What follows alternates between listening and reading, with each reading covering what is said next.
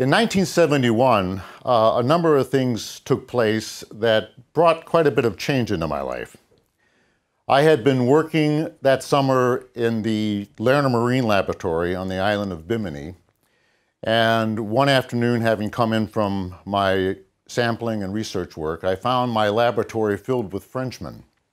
And it turned out to be the crew of the Calypso, who were working on the Blue Holes of the Bahamas film.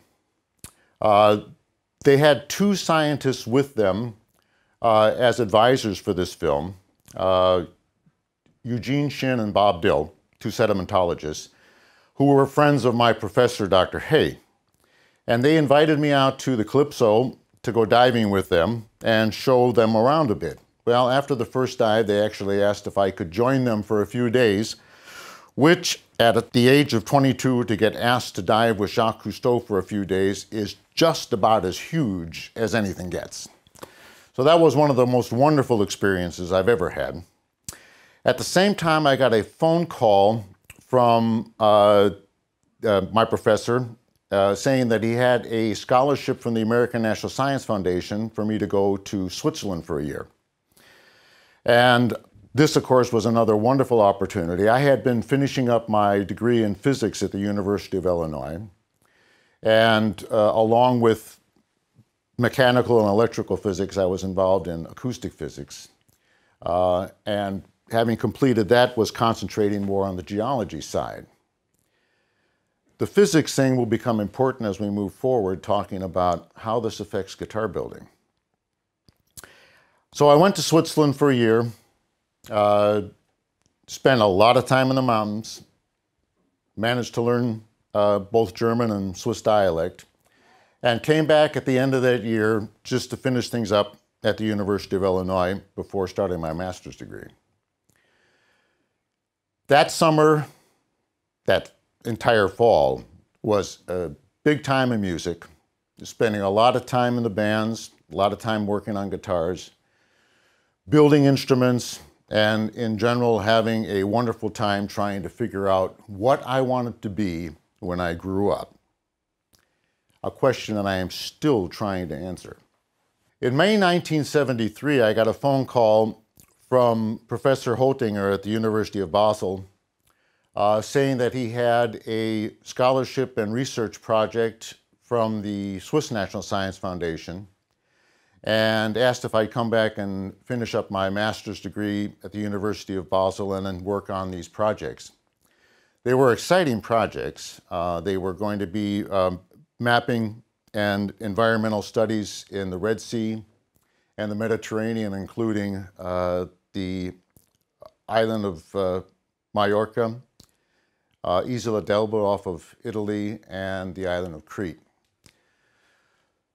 The only catch was I had to be there within 2 weeks. So I dropped everything at the University of Illinois. I had all of the credits I needed for my physics degree, took a flight back to Switzerland, and started the next part of my life, which was to go on to involve a number of very exciting projects in science, a lot of very creative thought, and also have a chance to build a solo music career in Switzerland, playing what was known as the small theater circuit. But let's stay with science for a moment now. The projects that we were working on were extremely creative.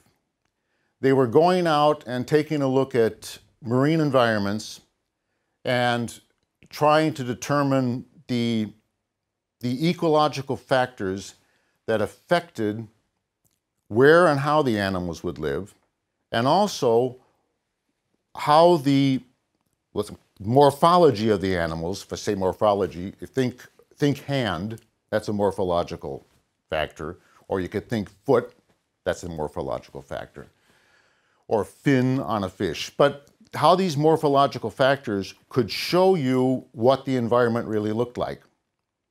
So you had to go out and have a completely open mind and take a look and say, what am I going to see? Here's the information I have, here's what I know, and how can I take all of this new information and synthesize a new solution. And this is, for me, the secret of learning and knowing how to use the information that you have. Fascinating times, and I loved every minute of it.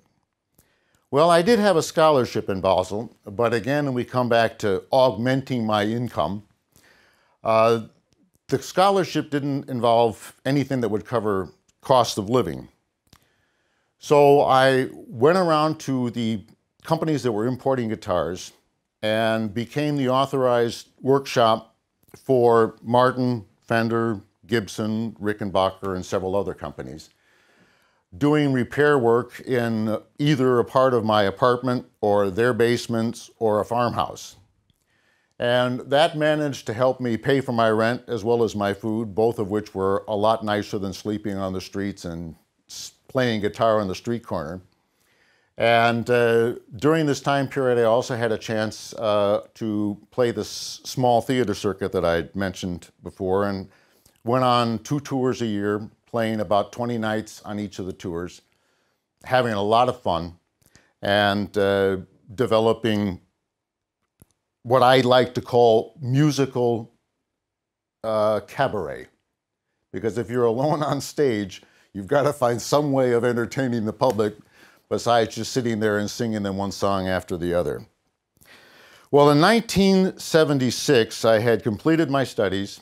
I had my master's degree, and the next question was going to be, what do I do now?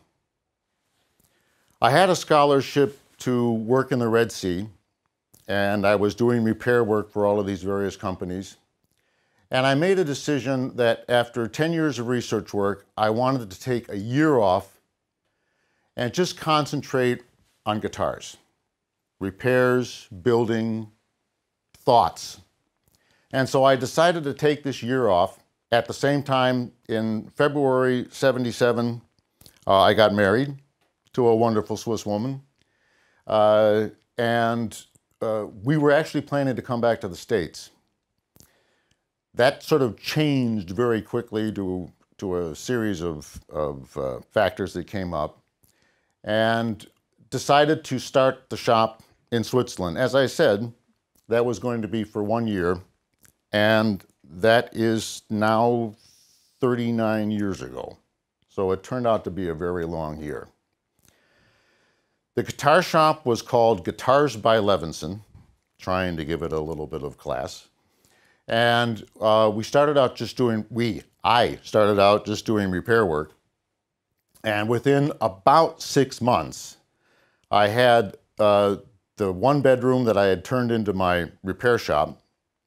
The living room had to be given up, and it was a small retail shop and was piled to the ceiling with repairs waiting to get done. The kitchen had been turned into a packing room. We still managed to keep the rear bedroom to have some place to have our clothes and lay down in the evening. And from there on, I started teaching people how to build guitars, how to do guitar repairs. And within about 2 years, Guitars by Levinson had 5 other people working in the workshop there. Obviously, by this time, we had to move out into larger premises and became, to my knowledge, the largest repair shop anywhere in Europe at that time. Now, one of the most important things that took place in this period is that we had musicians coming from the north of Sweden, or from the south of Italy, or from what was Serbo-Croatia, who were either on tour with bands or had heard about us, who came to the shop and spent their time telling us what it was they didn't like about their guitar, what it is that they wished that their guitar would do, and if we could help them achieve that. What a marketing study.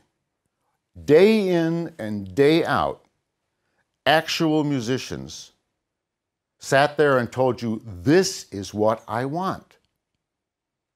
And not only that, when you completed the work for them, you could give the instrument back to them and they would either say, it's not quite what I wanted, or finally, this is exactly what I've always wanted my instrument to do. And through all of these basically day-to-day marketing studies, you got much more insight into what it was that guitarists or bassists really were looking for in their instruments, where that they felt it was lacking, and how you could help them achieve their goals. During this time period, I really, in discussions with musicians, they would ask me, you know, as a guitar builder, what are your thoughts about this? And do you think that this finish looks better than another finish? And during this period is when I came to the realization that as a guitar builder or a repairman, what you were doing, you were a tool maker. You made tools for musicians. And if you made the best tool possible for the musician, you made his life and his music better. You come to the realization that as music is happening in your head, and you want to have that music come out, whether that be come out of the sound hole of your acoustic guitar or come out of the speaker for your electric guitar. The creativity that the musician has is let loose, unhampered the best, if there is nothing that disturbs him between here and what comes out of the speaker. The less he notices that he actually has a guitar in his hands, the less he has to feel about playing that instrument, the better he will play and the more creative he will be. Those creative juices that he has flowing will not be hampered by anything. And this became then the goal of everything that we were doing in the workshop.